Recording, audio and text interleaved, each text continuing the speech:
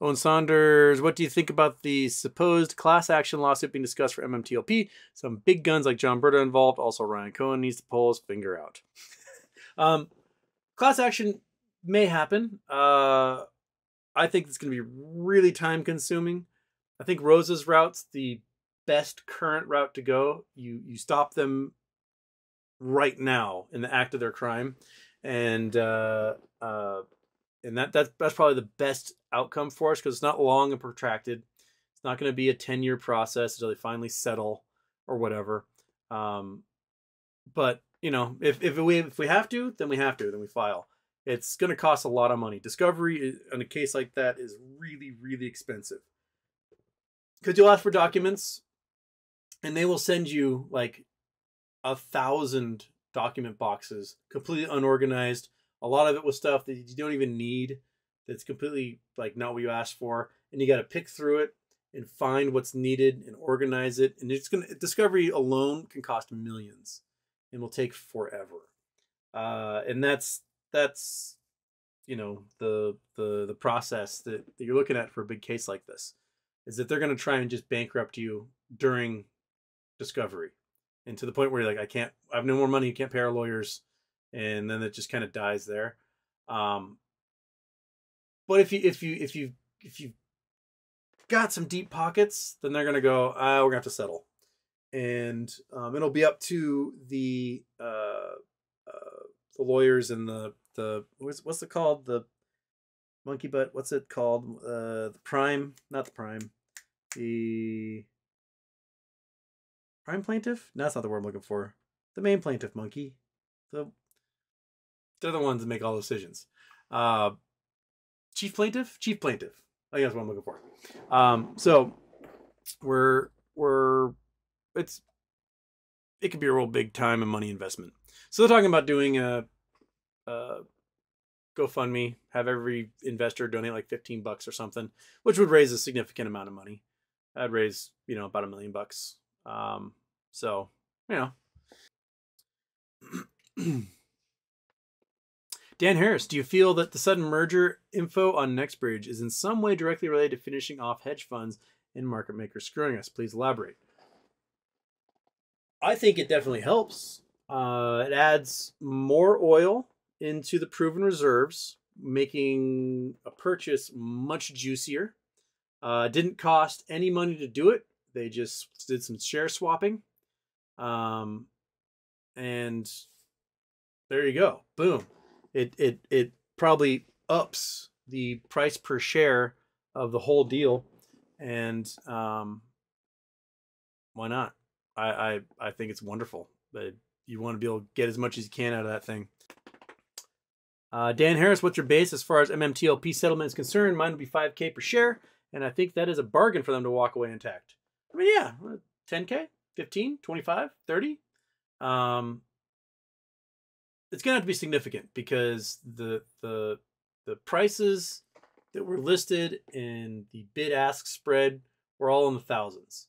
So if they come in with something below that as a settlement, no. And now that they've done this merger, your share price is worth even more than it was before as a sale to a larger oil company, because whatever special dividend would be a result of that will be hundreds. I mean, Mighty Mouse, if NextBridge is forced to cut a deal to eliminate shorts, I hope it's all done at a great price at a tax-free event. I mean, I don't think NextBridge is necessarily wanting to help out the short hedge funds, but they may be pressured by regulators to be like, look, man, you can raise a bunch of money. You sell these shares, a few hundred million of them for $1,000 each.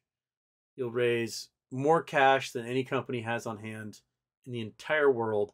You can set that up for a healthy dividend for every single solitary one of your shareholders.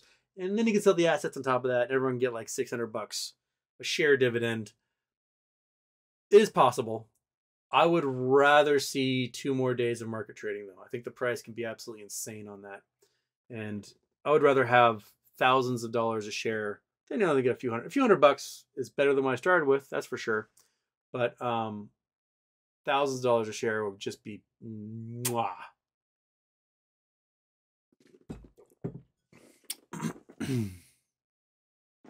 Chris Collins. Hey, Houston, do you think we should expect an update from Meta NextBridge saying AST complete? And if you haven't got them, chase your broker as the bus is full. I think that's kind of what they've been telling us. They've been like, tell your broker they got to transfer in. And the DTC says, chill. And the broker says, we haven't got anything yet. And the DTC says, talk to your broker. And AST says, talk to the DTC. And it's just this cycle. Jason Benson. I got to write that one down. Jason Benson. I may have bit off more than I can chew doing this raffle. There's a lot of names on it. It's going to be one hell of a spreadsheet. I am going to be doing crafting all night tonight with printouts of... I'm going to give everybody like an identifier number. That's probably the best way. And then when I pull out a number, yeah, that's probably how I'm going to do it because it's in this Excel spreadsheet. I'm working it through my head at the time right now.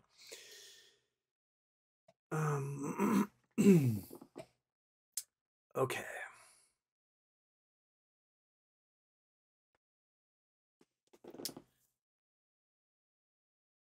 Chris Collins, with two of my three brokers I use, they claim to have all my shares.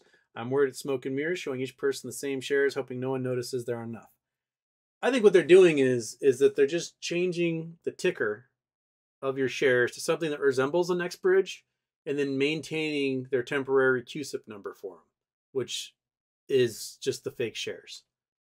They're just renaming the fake shares. And, oh yeah, no, you have it, and we all know that we don't. There is no QSIP number for a, no QSIP number for a private company.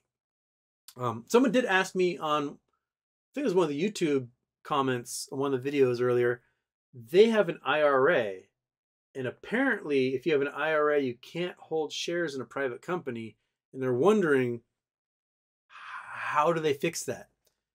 And I have no idea. If anybody has experience with IRAs, and a private company, by all means, speak up. I'd love to hear what solution. I told him to just call whoever manages that account and straight up ask them. Because I honestly never occurred to me if you can or can't have shares in a private company, something like an IRA. That just never occurred to me. Iggy Lamone, if the judge turns this back on Thursday or Friday, could trading go into January 2nd or 3rd? I think it'd be very interesting to see exactly how his order is worded. He would have to give some sort of time frame because they have to be able to serve the order on FINRA, which then the order would go out to all the brokerages. It would say something like, hey, you got to turn trading back on. You got to let the brokerages know they got to close these positions. We'll give you X number of days to make this happen. So, because they can't be like, turn it on tomorrow, because it's going to take a full day for them to get served. And then there's going to be a bureaucratic mess as they try to get the word out. And brokers will like drag their feet and be like, we already changed the QSIP once. But I assume they'll have to make everything that have the same QSIP in AST and in all the other brokerages. They'll have to agree upon a QSIP, close those things over 2 days, and then be done. So maybe a full weekend in a day, because it's going to be a holiday weekend.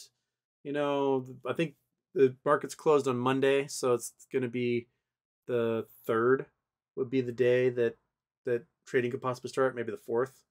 So somewhere in there. Paul V, if shorts are forced to close, how high could it realistically go before becoming to damaging the whole system? That depends on how many shares there are. We can do the whole calculator thing. Let's bring up the calculator. We got to type calculator in here. Calculator. Okay, calculator there. Got to turn off the Chrome. Calculator's on. All right. So this comes down to the calculator, to how many shares there are. So if there are, as they claim, if you look at the official data of borrowed shorts, there's like 6 or 9 million. Let's just say 6 million, right? So 6 million shares is how many they've claimed that they're short on. We know it's way more than that. because they did like 9 million the last day of trading alone. So they claim 6 million shares. So if there's only 6 million shares to close at $1,000 a share, right? Then that's $6 billion in liability. They can eat that up. They can. $6 billion is a drop in the bucket for these large financial institutions. It may wipe out a particular hedge fund that might not have that much cash on hand, but the market can absorb that really well. Now, if it's the estimate, the low end estimate of 300 million, right? And we're at $1,000 a share. That is $300 billion. That's a lot of money. That's pretty much more cash than any individual bank has on hand at any time. So that would be enough to wipe out a bank instantly, unless they're getting bailed out by the Federal Reserve instantly as well. If it is as much as 2 billion, which is the upper end estimate, right? At $1,000 a share, we're talking $2 trillion, which is essentially everything the banks have in reverse repo right now with the Federal Reserve. It is very possible that if this goes to market, right, if they force 2 days of trading, we go into our accounts and we start listing our shares at thousands or tens of thousands of dollars a share, it could very likely take that sucker into multiple trillions of dollars in liability, which would obliterate everything. It would be a market-changing event, the likes of which has never happened in the scope of Wall Street, ever. Those numbers would be freakish.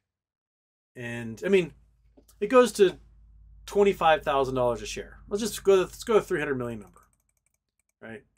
Let's say that the shares sell from people. There are some people who are whales. They have millions of shares. They'll see the price get into the hundreds, and they're like, you know what? I'm a billionaire. Done. And there'll be people that don't have those shares, don't have millions of shares, and they want to see crooked numbers, and they're going to hold out for huge prices, especially if they're being forced to close. Let's say it goes to 25,000 a share. All right. It ends up being the average. That is $7.5 trillion. Dan the Bachelor, $5 in there. There we go. 7.5 trillion. There ain't $7.5 trillion out there. There isn't. They have to make it up. You got 2.5 trillion from reverse repos. You got 8 trillion that can be sold off by the Fed and their holdings, security holdings right now. But when they sell that much, they'll get half the value for it because it's going to flood the market in a market where people don't have the capital to buy it up. So you might be able to get to 7.5 trillion from those two sources alone, but it will crash the entire market as a whole. We'll just wipe out 401ks. Companies will go bankrupt. It'll be pretty crazy. But you know what? I'll get $25 million. I'll be okay. Yeah, I'll get some cheap houses from the hedge fund dudes who have to sell. I'll buy their private islands, whatever. Some of you in the chat, I know, are sitting on like hundreds of thousands of shares, and man, you guys are going to do so well if this thing goes back to trading for 2 days. I am envious of the type of zeros you're going to have in your account if that happens. But I'll have enough. Monkey Butt and I will get our 4-wheel drive RV, and we're going to visit and have lunch with every single one of you. That's going to be our post MOAS vacation. We're going to travel the globe in our 4x4 RV and sit down, have whatever is the most delicious lunch in your town. That's what we're going to have.